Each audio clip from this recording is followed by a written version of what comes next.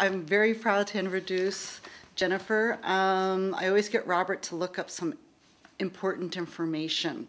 So her book, The Blackbird, was a New York Times bestseller, and it was featured on the Oprah show. And Oprah even told the audience that this book should have been a book of the month, that it was a must read. So I hope everybody will read it.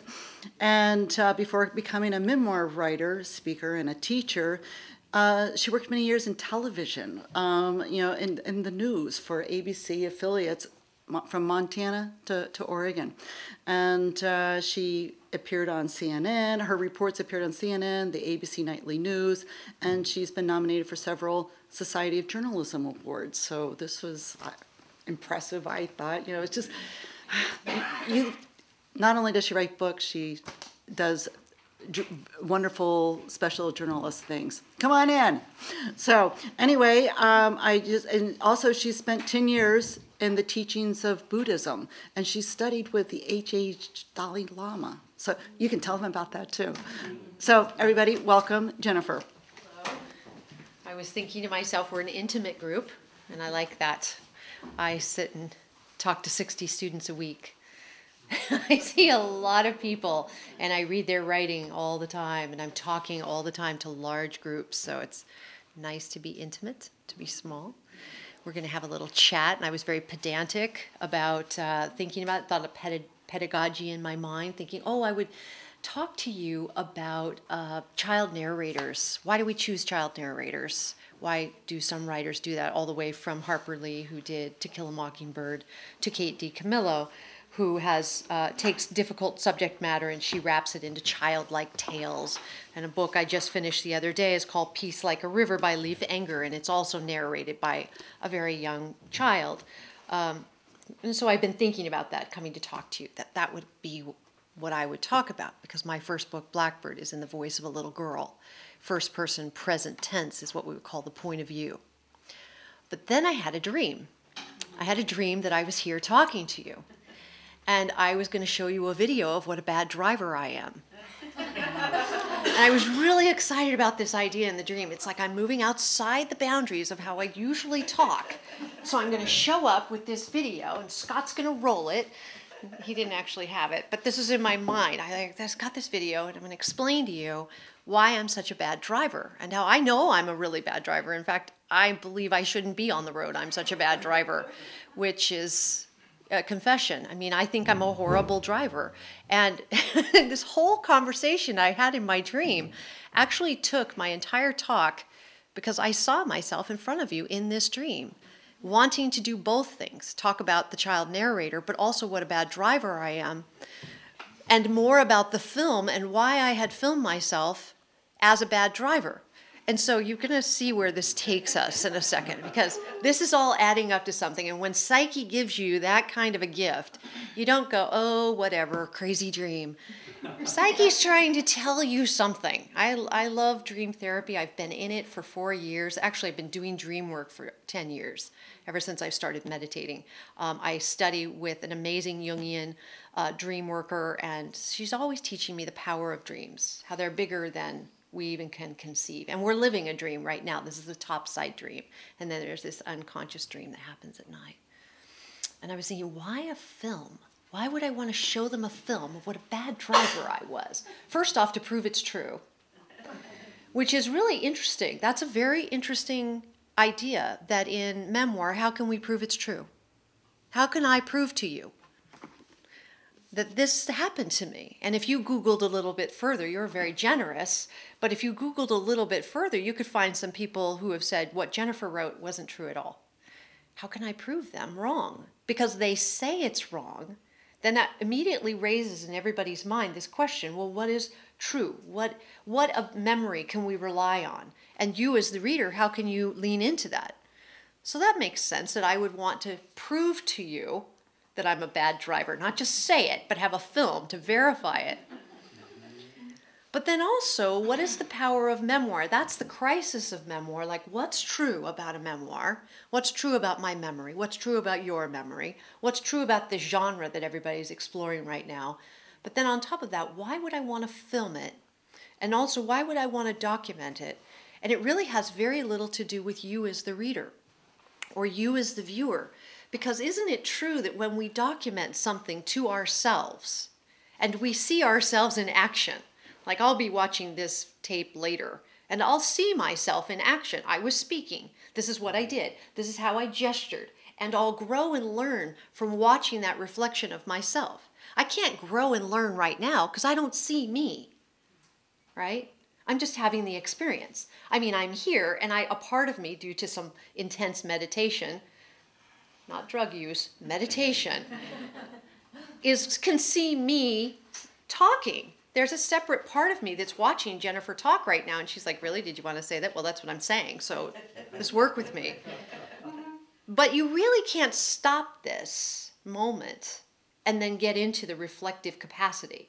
It's happening, it's experience, but it's not something I can really take as information and I can work with, churn.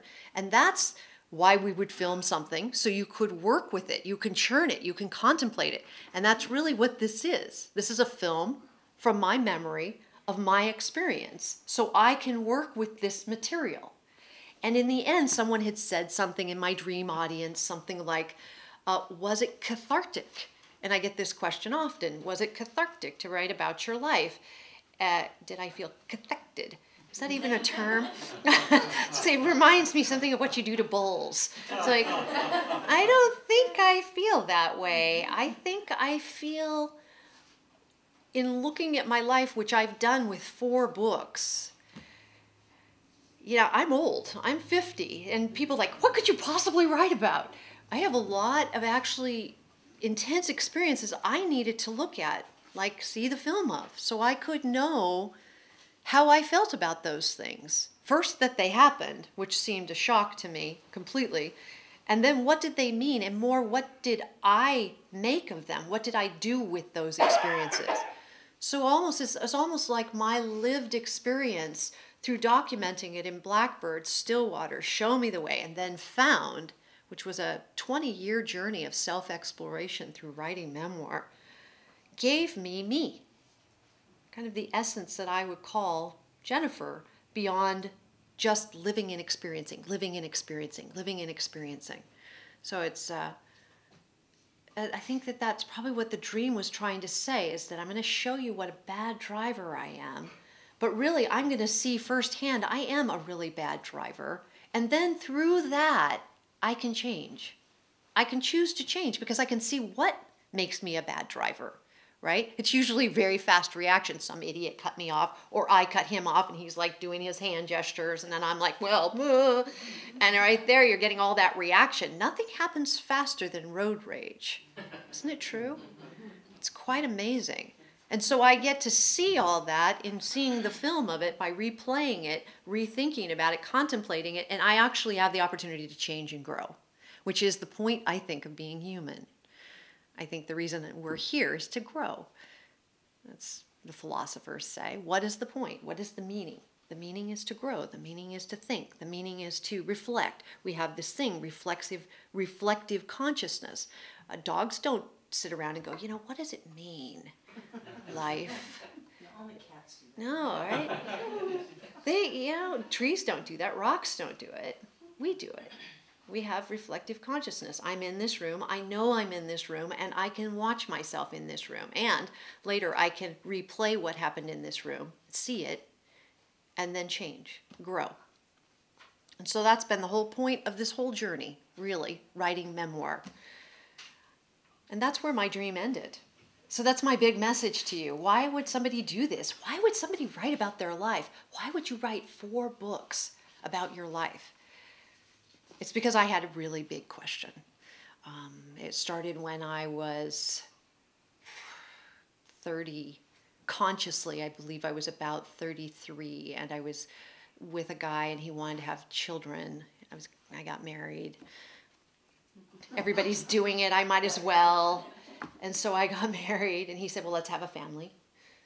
And I was like, I don't know if that's a good idea. I've done the marriage thing. We're married. We have the house. But he's not. People have children. I'm like, yeah, I don't think that's a good idea. I don't think I would be a very good mother. It's one thing to be married and to be pretending to be like everybody else out there. But when you have a child, and it's going to be your job to care for that little creature for a long, as we were just talking, right? They don't leave until they're 30. I'm going to be with these humans for a long time, and they're going to be relying on me. And what we've learned recently through the beautiful writing of a wonderful woman named Meredith Hall, she wrote a book called Without a Map. If you've ever get a chance to see a beautiful memoir, this is a gorgeous memoir. And she talks about human chimerism, where through science they've discovered that every baby that you carry in your body, the fetal cells actually cross the protective barrier and enter the mother's body and live, the child's cells live inside the mother's body. And vice versa, the maternal cells cross the infant's protective barrier and live inside the body of the child. Wow. I mean, the ramifications of that thought process, that scientific study, is quite remarkable. And I think anyone who becomes a mother intuitively knows it's a tremendous burden and a tremendous responsibility, a tremendous joy in some ways, but also a tremendous responsibility. If you screw that up, it's a problem, right? Look at Hitler. They blamed the mother. Look, he must have had terrible parenting. It still kind of goes on. Well, let's talk about the parenting. So the responsibility, the burden is great, even though some scientists will say, that the seed will grow into what it's going to grow in, and we really don't have very much influence on our children. I like to be hard on myself, and I like to hold myself to a ridiculously high standard. So I decided if I'm going to be a mother, I'm going to be an extraordinary mother, and that requires an extraordinary amount of consciousness. I can't just fake it anymore. And up to that point, at age early 30s, I was faking it. I was a very unhappy person. And I didn't know why. Why would I be unhappy? I have everything. I'm well educated. I'm attractive enough to be on TV news. I have everything available to me, enough food. I have shelter. I'm able to earn a living. What's the problem? It's not like living in India where women get set on fire when their husbands die. It's not like living in Afghanistan where they can't even show their faces. I'm lucky. I'm fortunate. So why am I unhappy? Well, that was a question I refused to even address until the idea that I would have to nurture and care and hold and be a mirror for a child. It's like, I have to answer that question. And then it went to, well, if I'm so unhappy and I'm confused if I can be a very good mother, then what is my significant model of mother? Who was my mother? And that became the question. Who was my mother? And my mother had died when I was 7 years old. So then I decided to investigate why and how. Why did she die? How did she die? I was told she had cancer, but as an adult, realizing what cancer looked like, my mother didn't have any of those qualities. So that began this journey. And writing memoirs is a little bit like a Pandora's box. Once you open that baby, there's no closing it. And I don't really actually believe in hope. I believe in faith. But hope seems a little iffy. Faith is another thing, so I'd like to change that item in the bottom of Pandora's box. And once it opened, there was no turning back. There really wasn't. Once you ask one question about the deep stuff inside yourself and you take on something like a memoir, it owns you until it's done with you. And that's what I found for 20 years, that it shook me good. And so when I started to write about my mother's life and death, and I wrote about her love, which I believe my mother loved me very much, but I knew her very, very short period of time. She died of a kind of complicated disease I didn't understand, looked like cancer, wasn't really a malignant kind of cancer. It was a benign form of cancer. And then right after her, within 18 months, my father died. And then for almost 6 or 7 months, I was homeless on the streets of LA. I was living with a stepmother and it was a typical kind of evil step family. And I was in the Church of Scientology, which in this book is called the Freedom Community Church, because we didn't want the Scientologists to come after us. That was all then, so we don't have to worry about it. And then my brother and I were split up. I had an older brother. We were split up, and he went to live with a family in Oklahoma, and I went to live with another family in western Washington. I was adopted another time. This is more abuse was taking place, and eventually my brother ended his life by the time I was 19 years old. So that's a lot. It's a lot to think about. Like, okay, so what did all that mean to me, and how could I parent responsibly and not make all of that sorrow the reality of the child I was bringing into this world? How could I get to it? So I started with therapy.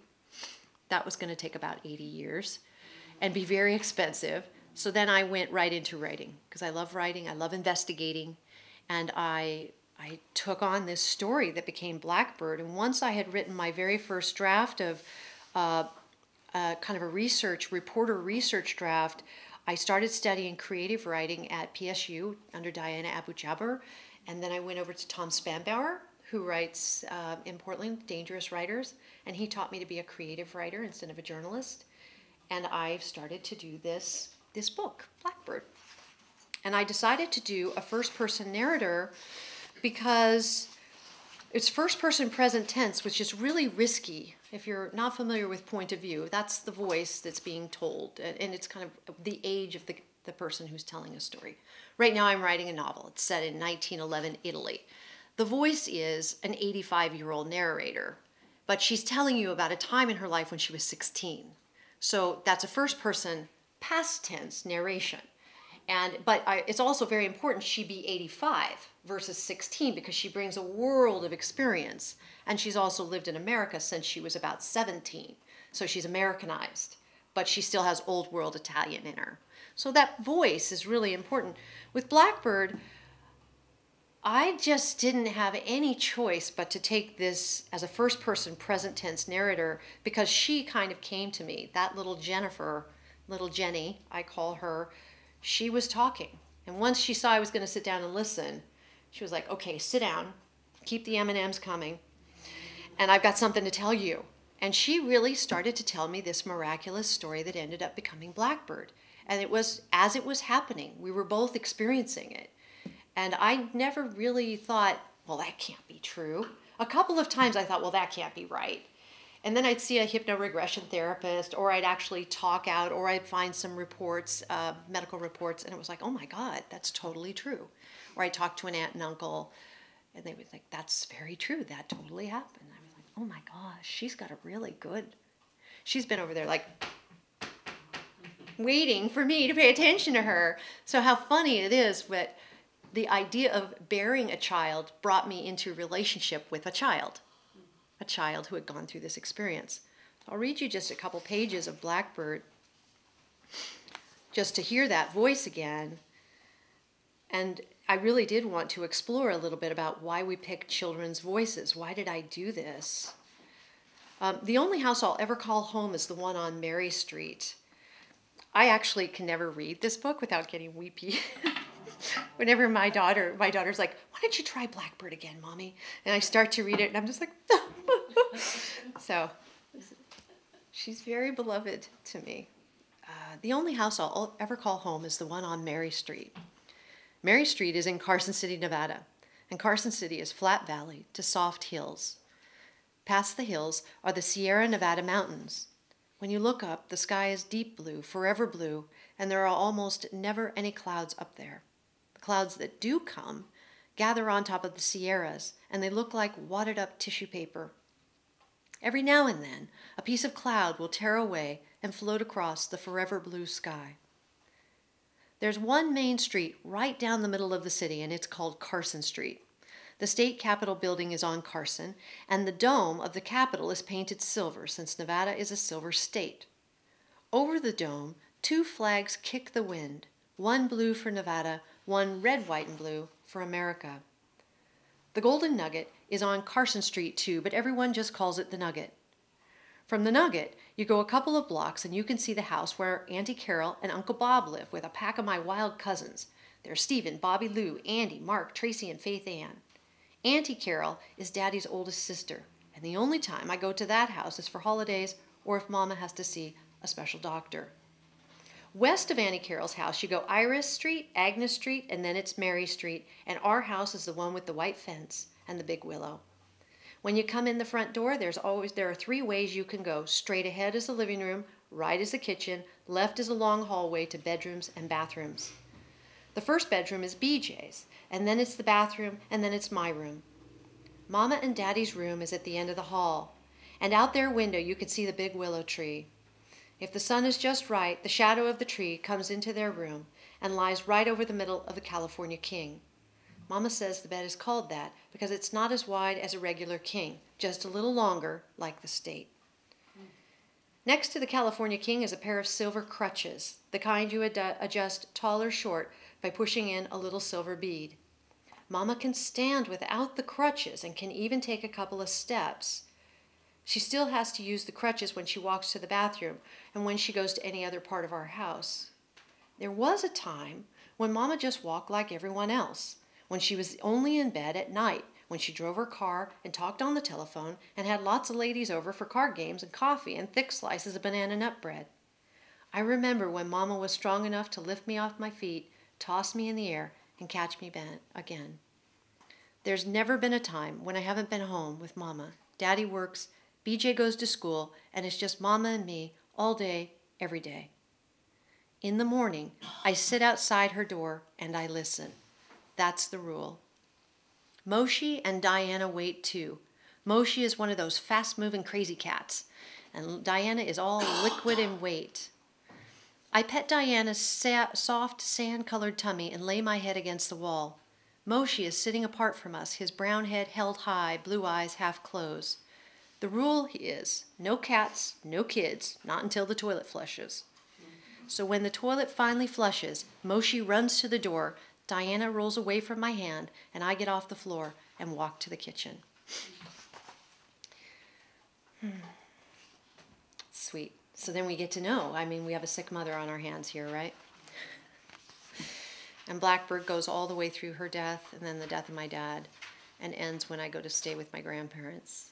It's quite a story, quite a journey. It's the hero's journey, and somebody who, no matter how many times you knock them down, they're going to get back up and drag their furniture through the city, whatever it takes. What was really interesting is, as I journeyed through the next 3 books of my life, I couldn't give it up.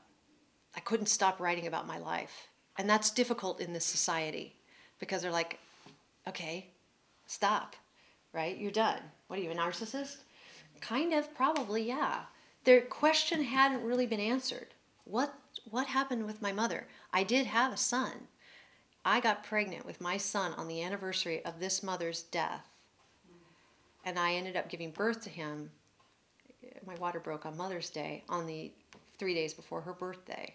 Isn't that something? It broke on her birthday, actually, which was also Mother's Day that year. And then I had him a couple days later. And I was also the same age she was when she died. So I was going to be her age. And that's when I have my son. It was all happening there. That's when I knew I have to write Blackbird, something bigger than me. But I wasn't done. I was like, I couldn't stop.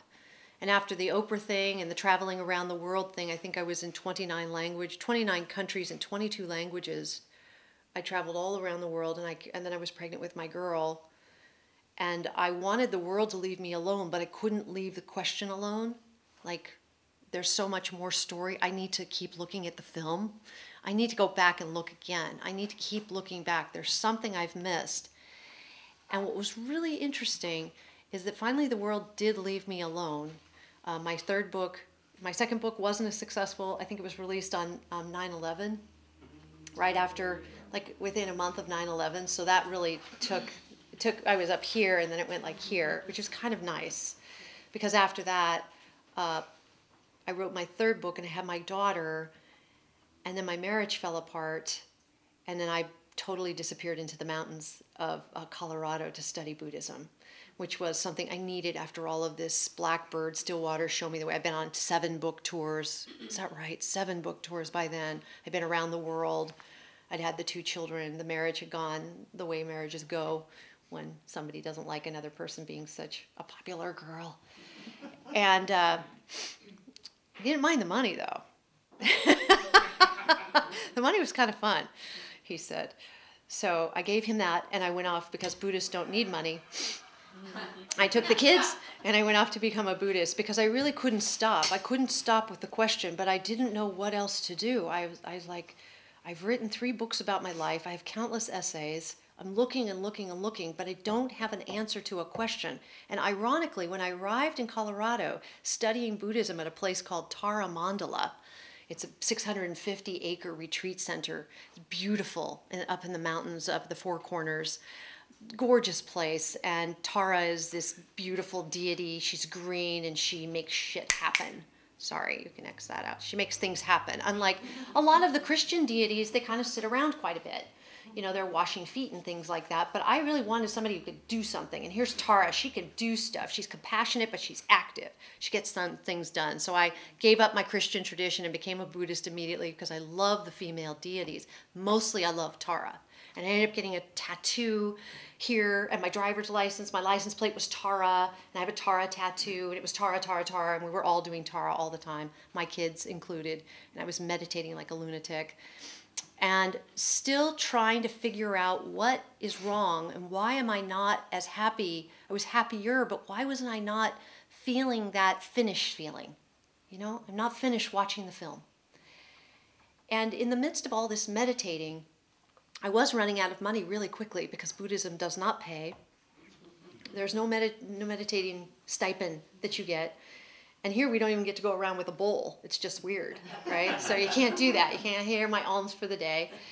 So I got a call from an organization that wanted me to come speak, and they were going to pay me quite a bit of money. And I was like, that's good. Money's good at this point. And they wanted me to talk about adoption. They were the Virginia state organization that managed all adoptions, foster care, and kinship. And they wanted me to come speak at their annual conference, like about 500 people. It was a big deal. I'm like, what would I possibly say about adoption? Well, you were adopted. I'm like, I was a baby. I had, you know, what? I don't know, but you've been adopted twice. Well, that's true. And so the money was just the thing. I hate to admit it, but the money was the thing because I was running out. I'd given the Exall a lot of it. And I really was working so hard on this question that I had neglected to actually imagine a career outside writing memoir. So I said, all right, fine. So I researched the heck out of adoption. And so I couldn't just talk about something I don't know about, really. And I met all these incredible people. And one of them happened to be a woman named Nancy Verrier, who wrote a book called The Primal Wound. And she was an adoptive mother who noticed a difference between how she felt towards her adoptive child and how she felt towards her natural child. And it's a very brave book because she noticed there's a fundamental difference in the ways the babies were reacting to her. She loved them, but there is a fundamental natural difference that she noted, and she wrote about it. It made her very controversial.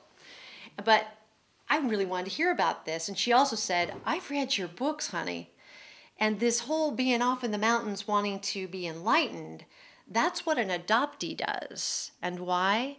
Because they're mourning for their mother. And what you've been doing is looking for mother. And I was like, yeah, I don't see that. She said, I'm begging you, of all the people I've ever talked to, go find your mother. And she said, that deep unhappiness that was living inside me comes from this lack of connection to that original relationship. And that desire to find mother would actually bring a kind of bonding and relationship at the human level that I had not yet experienced. I had that polarity with my children. They had bonded with me, and I knew that we were attached and bonded, but I had never bonded with anyone. And I didn't kind of believe that. I thought I had bonded with this mother. She said, you attached, but read your own prose, and you'll see that you actually were always pushing her away. And I was like, interesting. I think you're wrong, is what I said. That's usually how I approach most things I do in life. I'm going to prove you wrong, right? I think you're wrong. She said, I guarantee you, you meet this woman who is your mother, within 5 minutes of being with her, you will begin to bond. And you don't even have to like her, because I was thinking all of these things. I was throwing up every possible reason not to meet my real mother. What if I don't like her? What if she doesn't like me? What if she doesn't care? What if I don't care? What if she's an idiot? What if I'm an idiot? So many, I wanted, that's exactly what a person would do who's terrified. I was terrified to find her and be rejected again. Who knew, right? Who knew? So I found her. It took me 3 months. I hired a private investigator. I found her. She lived right next to where I was born, the hospital where I was born. She's always been there. She married my dad. I have a full brother. I have a sister. I have a huge family. And she was never going to look for me because it was such a source of shame. So we got together. And my fourth book is actually about our reunion. And we got together, and it was very emotional, as you can imagine. She's amazing and beautiful. And if you want, I'll read you a passage about finding her, and maybe you'll hand me that book if you wouldn't mind. Would you hand me found? Yeah. She's amazing. She's beautiful. She's funny. She's smart. She's got incredible breasts, and I was like, well, why didn't I get those? And she goes, oh, my second husband bought me these. So I was like, she's kind of a showgirl. And I'm like, oh my God, you're just, because my mother, Janet from Blackbird, was a very small, very quiet, dark woman, very small and very quiet. And my whole Lauck family, very small, very quiet. We just don't make a lot of noise. We're like this, leave us alone. But my family is like show people. They're like showgirls. They're big and loud and everybody's talking all the time. They got these huge gestures. I was like, God, you people are all so huge. You're all so out there and loud and cool. Wow, I could do that too. So here's the day that we met. She came, I found her, and I flew her into Portland so she and I could hang out. And this was after having spoken, and the event at the speaking conference was amazing. But really speaking at that adoption conference wasn't about speaking at all about that at that conference. It was, in a weird way, the divine spirit, psyche, saying, really what you're looking for is this. This is why you're unhappy. So in Found, I wrote, Catherine's on the earliest flight from Reno. She will land in Portland by 8 a.m. I am going to pick her up at the airport. We get a day together just this day because she has a sick cat, a job that needs her, and appointments in her date book she cannot possibly reschedule. I stand in my closet and evaluate my wardrobe, jeans, tops, sweaters, skirts, what to wear. Should I choose a fancy combination that makes me look pretty, or perhaps something professional that makes me appear credible? Perhaps I can pick an ensemble that says, love me, take me home with you, don't leave me again. Catherine and I have talked several times on the phone. We've exchanged emails with photos from her life, Christmas, holidays, anniversaries, birthdays, graduations, and in her pictures I have seen aunts, uncles, grandmothers, a brother, and a sister. They are my people. They all have the shape of my smile, the curve of my eyes, the size of my chin, the span of my forehead. And as I look at the life my mother has gone on to have without me, I tell myself this story. She's had a decent life with family who's loved her. That's good. I'm really happy for her. Deep down, though, pushed low and flat, another story. I finally feel what she felt I would feel. She did say, I'm so worried you're angry at me. And I was like, no, I'm not mad. I'm not bad. I feel a seething rage that turns the contents of my stomach to toxic waste. She made a life without me. She made a life as if I did not exist. She kept me a secret for 44 years. She told me she would never search. She would have never searched, not ever. And to cope with the pain I have been feeling for most of my life and didn't know, I have been denying and redirecting. Now I drink way too much wine late at night, or I get out my bike and pedal hard and sweat myself blind as if training for the Ironman, or I press my Spencer and my Joe to my sides and read silly books like Captain Underpants and Bad Kitty. The latter is the only way to actually still my fury, their warm bodies and their sweet breath and their steady hearts and that familiar sound of their laughter. My children are whole and loved and kept children, and their proximity makes me whole and loved and kept, too, for a while. Beige cords and a black cardigan. I pull myself together in these clothes because they're everyday, comfortable. I'm dressed and ready and make a top-down survey in the mirror. I don't need to impress her. Meeting her is not going to be a contest or a job interview. In the main terminal of the Portland International Airport, I'm surrounded by a stream of travelers arriving and departing. I hold a bunch of roses that were cut from my backyard. They are the best of the year, buds the size of extra large eggs, and I've added in sprigs of rosemary and lavender. The arrangement is wrapped in a white silk scarf that was actually given to me after a teaching with the Dalai Lama. This is a perfect demonstration of the kaleidoscope of conflicting emotions. I really hate this mother who gave me away, and I love her enough to bring the very best from my garden and my practice. And this hate and love is working inside my skin like a tug of war. It's a miracle I am functioning at all. At the inbound waiting area, I sit. I check the time on my cell phone, then I check the time on my watch. There's a 5-minute difference between them, and I readjust my watch.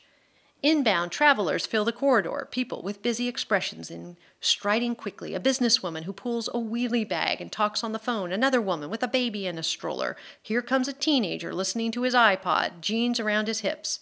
I shift to the edge of my seat. Did she change her mind? Was her flight delayed? I check my phone. No message. A tall woman in high heels walks my way. She's wavy in my field of vision like a mirage. I stand up. She's wearing open-toed, strappy heels and slim-fitting jeans. She has narrow hips, a lean body, and wide shoulders she rolls back with the stance of a trained dancer. She has high, round cheekbones, and her hair is this lovely shade of auburn, like yours. Jennifer, she asks. I nod. I think I'm nodding. We embrace then, and it's not like a hug. It's more like this magnetic slap against her body, and on pure instinct, my arms go around her back, my chin digs into her collarbone, and I inhale the smell of her almond perfume. A flood of relief moves through me. This is my mother. She's the one. Catherine is more restrained. Her side of the embrace is brief and stiff, and I've heard it's that way when the mother has been found. They feel exposed and even embarrassed. She's lived all of my life, and most of hers, in secrecy and in shame.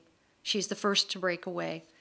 And while I make a mental note to give her room, an arm's length is really all I'm going to allow. I keep my hand on her shoulder and feel the shape of her bones and even the texture of her muscles and the skin through the fabric of her silky brows. My mother is utterly familiar to me, like a dream I've been having all my life. I regress as if I'm one of my own children when they're in proximity to my body and assume ownership of this stranger, my mother. My God, you're amazing, I hear myself say. Look at you. I take her in from the top of her short auburn curls down to her toes painted a shining fire engine red. I touch her arms to her elbows and wind my fingers into hers. Do you play music? No, she says. I touch her hips. I turn her one way, right, then left, then right again. I go around her full circle. Like, look at your fucking legs, I say. They're incredibly long. And then she laughs out loud. How can she not? Look at your fucking legs, she says. And she does this flashy gesture, opening her hand like a game show hostess at my legs. I look at my own hands, which are just like hers, and I see them in a new way. I have my mother's hands. How tall are you, she says. 5'9". I'm 5'10", she says. She holds out her foot. What size are your feet? I'm a 9, I say, kicking my foot out of my sandal. She goes, me too. We laugh as if the shoe size is simply hilarious. I take Catherine to breakfast, a pancake and coffee place called Zell's. We order the same thing, eggs on toast. While we eat, we talk fast. My words spill over hers and her words spill over mine. We're the same way. We're talkers and we're fast talkers. We drink cup after cup of coffee, reaching for the cream at the exact same time and then crack up when our hands collide. And we use our hands when we talk. We make these windmill-sized gestures to get our points across. Our voices rise and then fall in the same vocal range. We are so alike, after a while, I cannot track the similarities.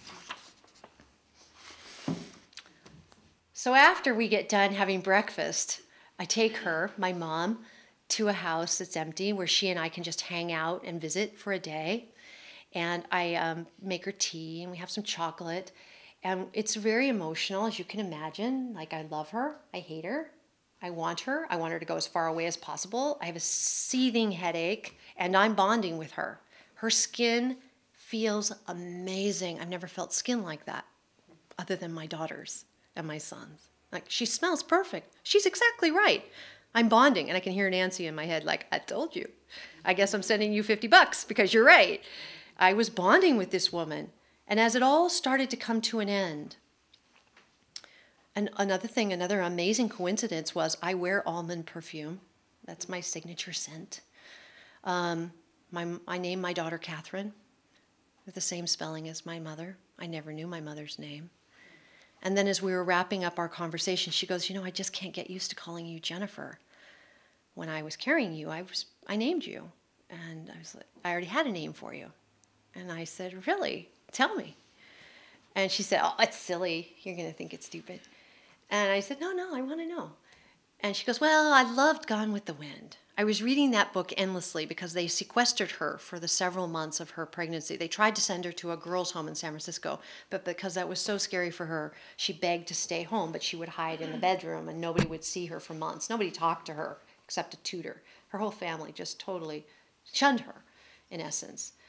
And so she read endlessly, and she was reading Gone with the Wind. And I said, oh, God, please don't say you named me Scarlett. Please, please, God, please, God. And she said, no, I named you Tara. Circle. I know. And then I knew why I'd become a Buddhist and why I fell in love with Tara. I mean, I fell crazy in love with Tara. Not just cuckoo. I mean, tattoos, license, you remember. I was like, I started to cry because all of a sudden I realized I haven't just been asking the question, what happened to my mother, since I started writing Blackbird. I've been asking the question, what happened to my mother, since my mother and I were separated on the day I was born. I've been looking for her. They say you can put an infant down at the bottom of the mother's foot, a brand new baby, and that baby will make its way to the breast. I just happen to have crawled a much longer distance, and it took me a little longer. But I've never been quite as victorious, like Joan of Arc, sitting next to my mother after I found her. And then I found, and I was done writing about my life. And I had come to peace. I had looked back enough. I had looked at the film enough to answer the really deep question and to do what my soul was here to do. And that was to grow through this really profound experience of mother loss and answer the questions of how to be a really good mother, be present even while I'm suffering from mother loss. Interestingly, it's taken me 20 years to make this journey. My boy is 17 now, my daughter's 12. I've agreed completely to pay for any therapy necessary. I've said, they know every step of the way. They know that I'm working, I'm struggling, I'm a work in progress, and I'm not the best mother. But I am their mother, and I kept them, and they know the truth, and I know the truth, and it's been a worthy journey. I'm really, really glad I did it. And I'm also really glad that I used that little girl narrator. That was a really daring and risky thing to do. It was very unusual. People come to me and they say, Jennifer, would you write Blackbird in a different point of view now that you know that was so controversial? And I don't think I would, but I would hardly ever encourage a writer to do that, first person present tense narration, unless you just have one killer voice, like we see in To Kill a Mockingbird. That's a killer voice. Scout is just among one of our favorite. Yeah. So, that's where my dream stopped, and that's kind of where I'm stopping. That's a big story. So I'll stop and maybe ask you guys to ask some questions, and then we can talk a little bit more about child narrators if you want, but I feel like I might need to stop just for a second. We chat. Do you have any questions at all? Yeah. Did you continue with the child narrator in the other books? No, then I moved into first-person past tense. Yeah. I think I did first-person present through Still Waters, and then I would do past tense for flashbacks, things that would put it in perspective. I incorporated more. I was also, interestingly, as I was creating my books, I was also learning how to be a creative writer. It's not like I had many, many years. I've been a journalist, but not a creative writer. So I was practicing with all these different techniques. And it's really hard to write. If anyone tells you, I love people who come up to me and are like, yeah, I'm retiring, and I'm thinking it's on my bucket list. I'm going to write that novel. I'm like, I know, I want to do surgery when I have time. I'm going to go get this scalpel and just cut into someone. How hard? Google it. I watch some YouTube videos. Writing is so hard, and to do it well. I never say this, but right now I've left I've left creative nonfiction. I don't write about my own life anymore. I stopped about 3 years ago because I'm really quite sick of me. I am quite sick of Jennifer. And the story's told. I know what I was looking for. I needed the answer. I found the answer. I don't feel compelled. I will probably go back to that form later because I've just cultivated. But I've been training myself to be a novelist now, and I'm working on my first novel. And it's really beautiful. But I've had another really steep learning curve. I've had to learn how to be a novelist, take on fiction, do it in a way that's really entertaining and really compelling, and with a subject I care about. And I just want to tell everyone, respect the book. Respect a good book. When you read a good book, think for a moment, just take a second and go, they spent years. Like I've spent 3 years on this book alone. And 10 years I've sat with this voice of the main narrator in my book. 10 years, like, remember how hard it was. Give a moment. Whoa. So hard. And I don't like to say that because I used to think, oh yeah, you just burn them out. Because Blackbird did come out really quick, and Still Waters did come out really quick, and Found came out, and Still Waters, Show Me the Way. All 4 of my books were like, bang, bang, bang, bang, bang, bang, bang. And I really didn't respect how freaking hard this is. It's an incredible art form. How long did it take you to write Blackbird? And what would you say the major differences that you're learning about becoming a novelist? Pacing is one of the things, like to the difference between being a novelist and a memoirist is, especially memoir, if you really think about what it is, when Ordinary People came out as a movie in 1985, I believe, that was really what we call the kickoff in the business of writing creative nonfiction. It was a kickoff for memoir in its current incarnation. We did have the great writers, the Fitzgeralds and the Salingers, writing about their lived experience, but they didn't call it a memoir, it's an autobiography, or they would maybe memoirs. But it wasn't this common thing that we see now, the everyday man writing the life of an average person. Even in the New York Times, it wasn't that long ago, they were like, please stop, everyday man, stop writing your everyday story, we don't care. It's interesting, right? Yet memoir is selling outrageously successfully. It's like the sales went up like 400% between 2003 and 2006. It was crazy how successful. Frank McCourt came out and Mary Carr. And so when the genre came out, there was pretty much like this free-for-all. We didn't know what this is. What is memoir? You're taking your memory, but you're making it creative. It may not be true. It's you taking liberties with the memory. So you could be kind of sloppy with writing a memoir. And you didn't have to hold yourself as diligently as to what you have to do as a novelist. Novels require a kind of pacing, and the reader knows when that pacing's awry. When it's a real life story, we'll indulge some sloppy pacing. We're just more willing to because, well, a little girl's pulling her furniture and her mom died, and well, I just want to see what happens, right? So we're more interested from a voyeuristic perspective. But as a novel goes, and as a story, like the plots-based storytelling that we've had forever, really, information comes into a reader and into the psyche, your psyche, in percentages, parcels. And you're expecting things at certain times. And if it's not happening, you'll put that book down. It's not a good book. And so to understand pacing and what needs to happen in that novel, that is a whole nother mindset. I really had to learn. I teach it at the Attic Institute where I teach. But I tried to study it in college, and no one would teach me how to be a novelist. They would just say stupid things like, oh, change your plot, and maybe kill a bunch of these characters, and good writing and keep going. But they never taught me about structure, really what is plot, didn't teach me about characterization, didn't teach me about, this pacing thing I'm talking about. Books, novels need to have a positive and a negative charge all the way throughout the story, so our hero has gains and losses, gains and losses, gains and losses. You can see this in movies. It gives you the feeling like you can stay with someone. If they're only having loss after loss after loss, it starts to become quite soul debilitating. That's life, actually. That's memoir, that's Blackbird. Loss after loss after loss. But little victories are what novels bring to us. And those victories help pull us along while our narrator or our hero goes through the transformation that makes him different at the end than he was at the beginning. And gives him the tool to be heroic, like our Odysseus can now, slay the suitors because he's gotten through all these challenges and tests and he's learned all these amazing lessons.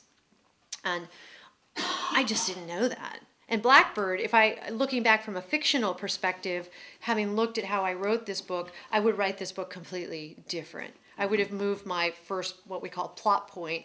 I'd have moved my first plot point back.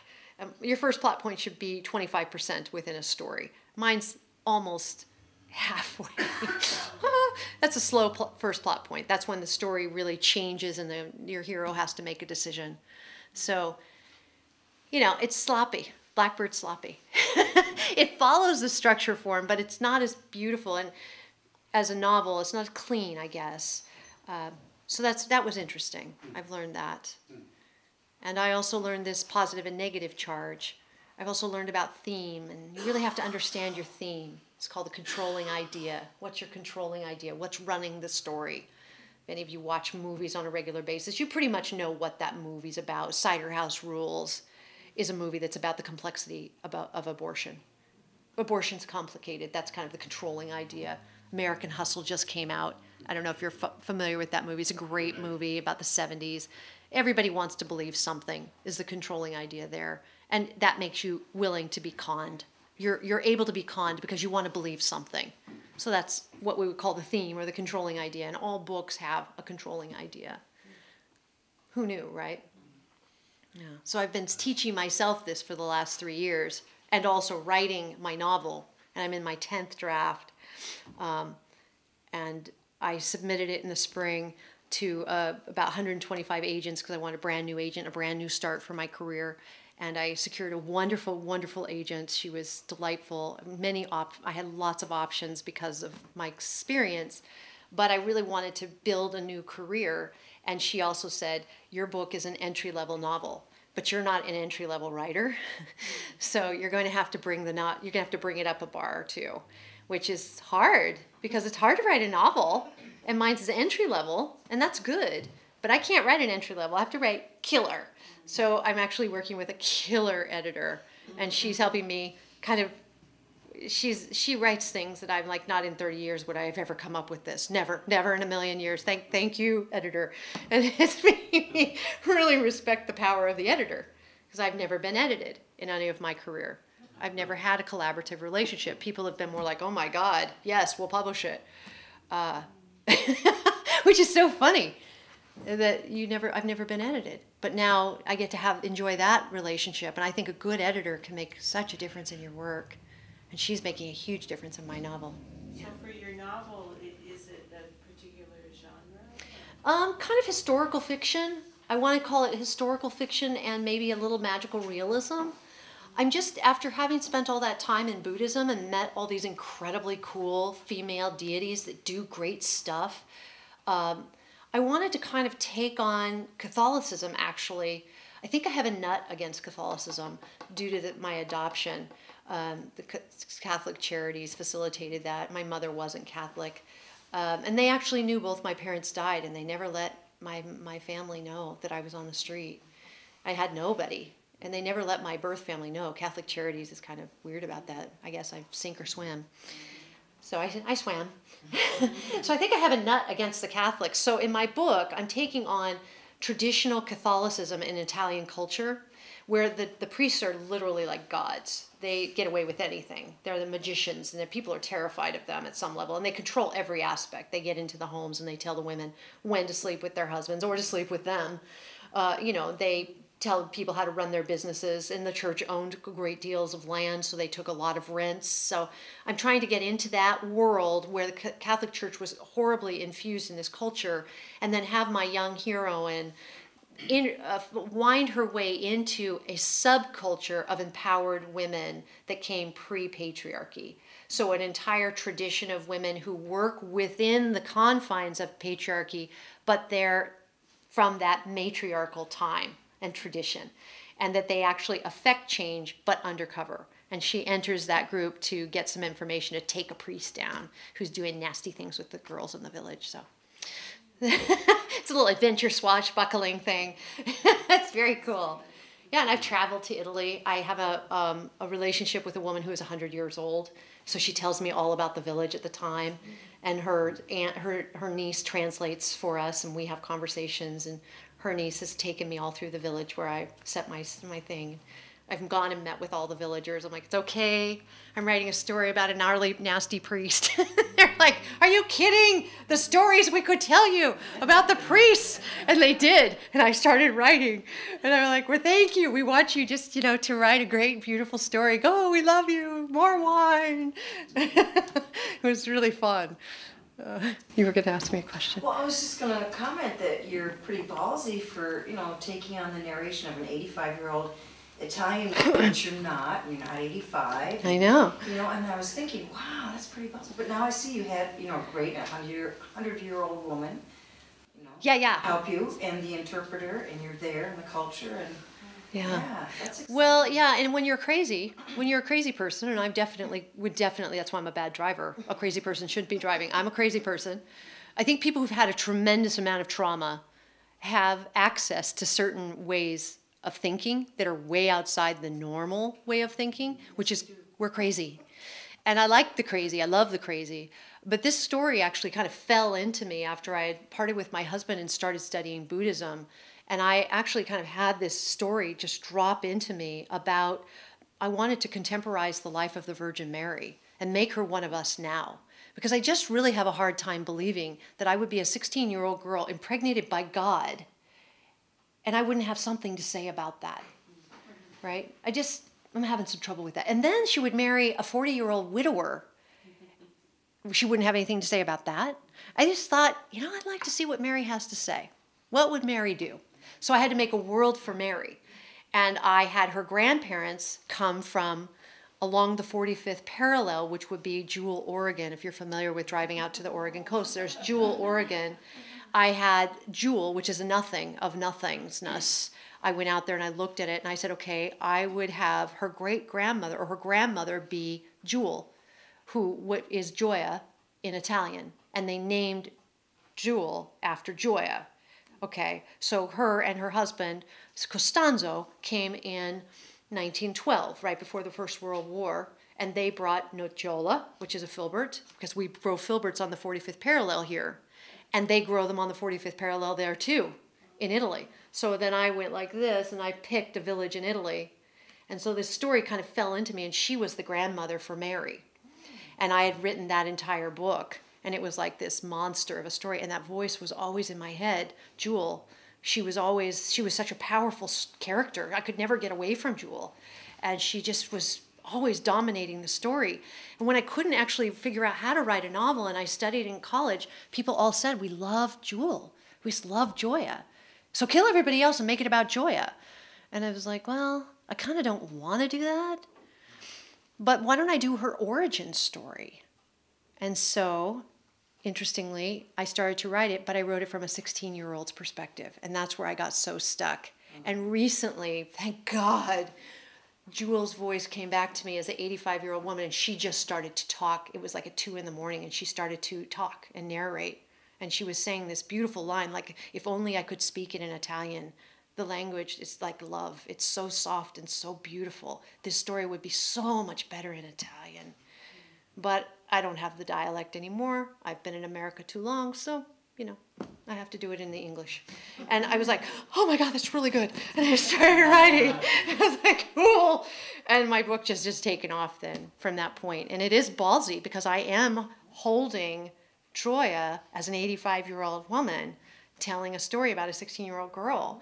And It's crazy. it's crazy, right? But I get paid. I get to do it. Maybe it'll sell. Maybe I'll come back and we'll talk about Gioia, how fun that's been. Yeah, it's a crazy, crazy thing to be a writer. I love it. Was there another question? I saw a hand. Any other questions at all? Yeah. Do you still have a relationship with your mother? I don't. Unfortunately. Was it too hard? It was too painful for her. Oh. It was too painful for her. Too painful for you? Her pain made it painful for me. I would say that. I was really eager to be with her, and so we spent a lot of time together. I think we spent probably 18 months together. She had never told anyone, not her own children, none of her friends. I outed her, and I think she was really furious about that. And she was also still 17. And her experience was not unusual. There's a wonderful book. It's called The Girls Who Went Away. And it was by a wonderful writer. I can't remember her name right this moment. But she did an investigation of the 2.5 million American girls in that era who were forced to give up their children. It was illegal. You have a baby. You don't have the right to take the baby from the woman. But they were told it was illegal to keep them. And my mother was one of them. She's 17. You're not legally of age. You can't keep this child. And they also did just horrific things to them. And my mom was actually strapped down, and while she labored, and then the baby was forced out of her. She said, I don't even remember being in labor. So the trauma for her, she was really locked in 17-year-old.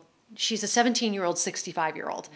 And to be around a 17-year-old, 65-year-old's challenging. My 17-year-old's more mature in some ways than her. And yet she's so fragile.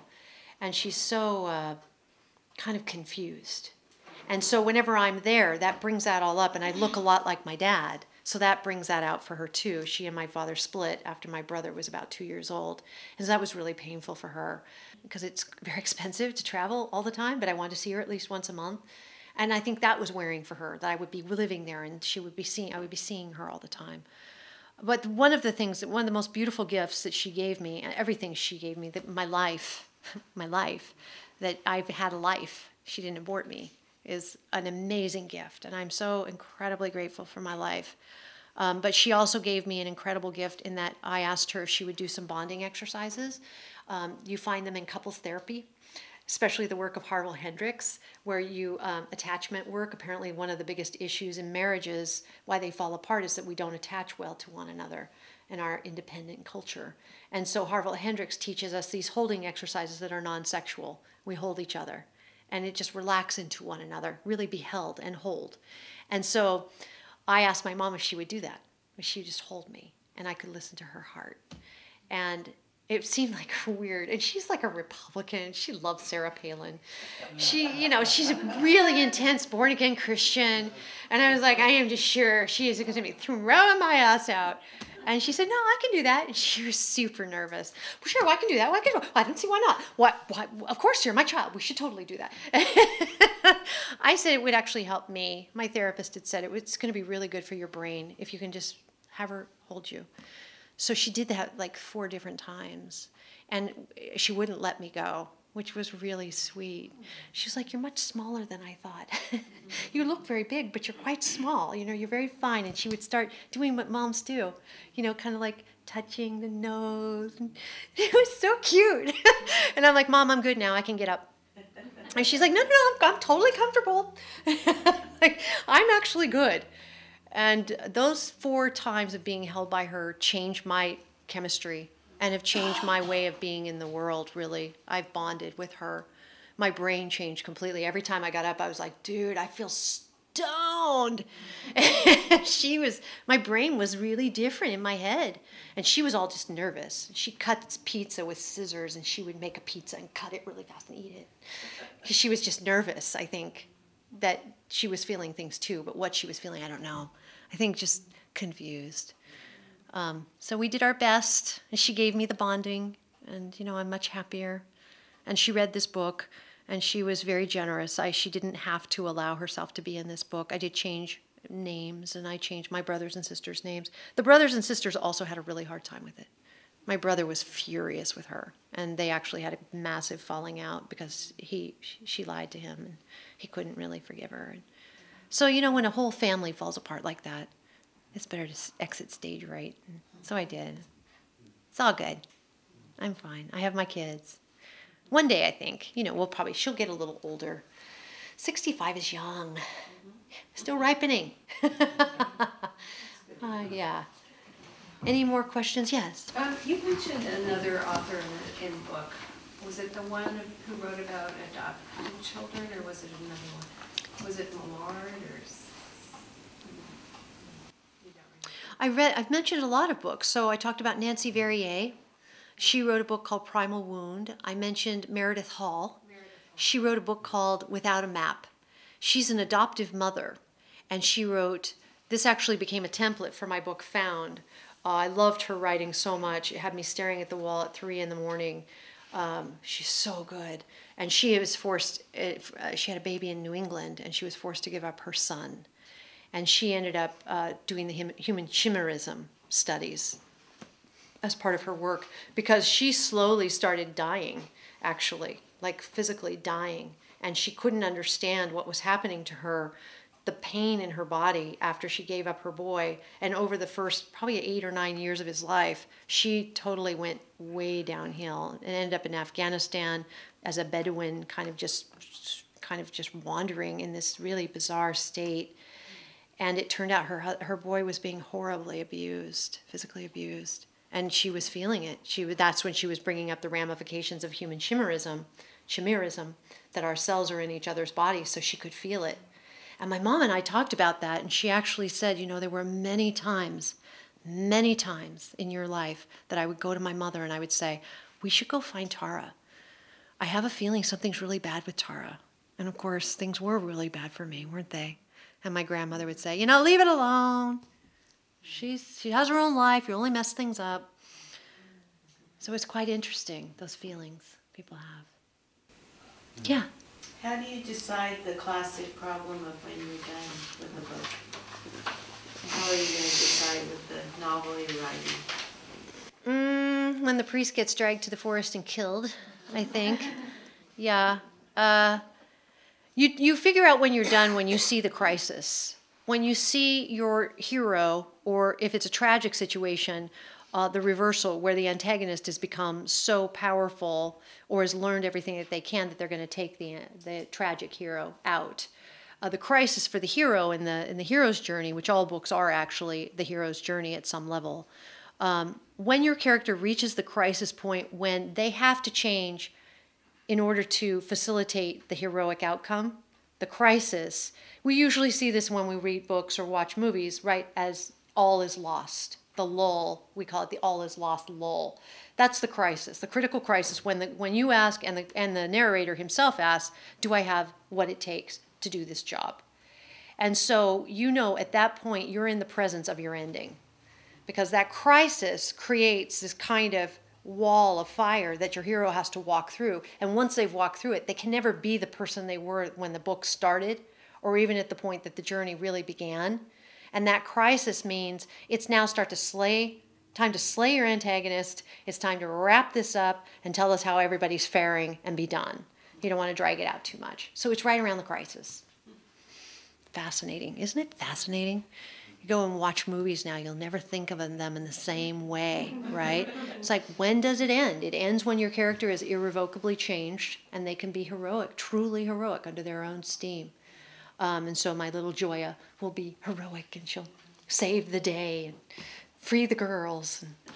And it'll probably be another book, because it's a kind of her coming to America and having Mary as her granddaughter.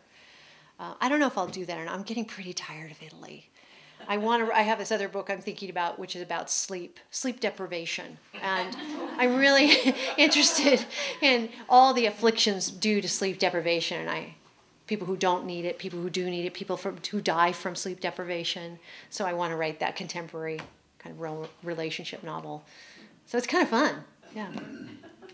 I cannot tell you how happy I am to have talked to you. Thank you for listening to me. It's been lovely. Thank you. And if you buy a book, I'll sign it for you back there.